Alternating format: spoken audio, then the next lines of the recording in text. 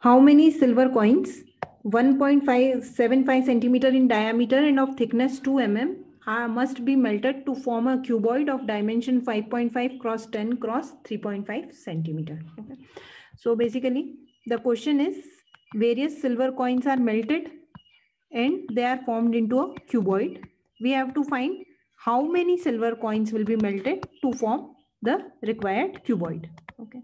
So dimension of cuboid are given, that is equal to 10 cross 5.5 cross 3.5, and diameter of each silver coin is 1.75 centimeter and thickness is 2 mm, or we can write in centimeter 0.2. Okay, so basically let n silver coins are melted to form required cuboid. Okay, so n into pi r square h, radius is 1.75 by 2 whole square into h is 0.2 equals to 5.5 into 10 into 3.5.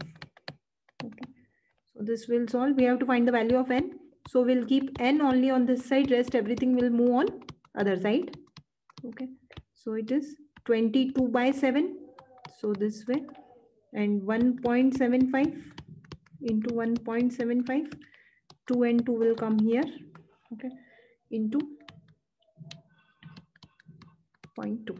Okay, so when we'll remove this decimal point, this and this will remove, this will remove, so we'll put 100 here, and this will remove, so we'll put one more 0.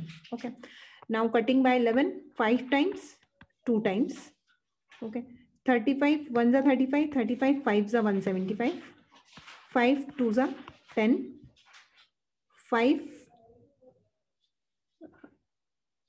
Okay, now 7, if I cut 7 by this, so 7 2s are 14 and 35, 7 5s are 35. Then 2 and 2 cancel, 25, 40. Okay, so now the numbers which are remaining here is 5, 2 and 40. 5 2s are 10, 40 into 10 is 400. So answer is 400.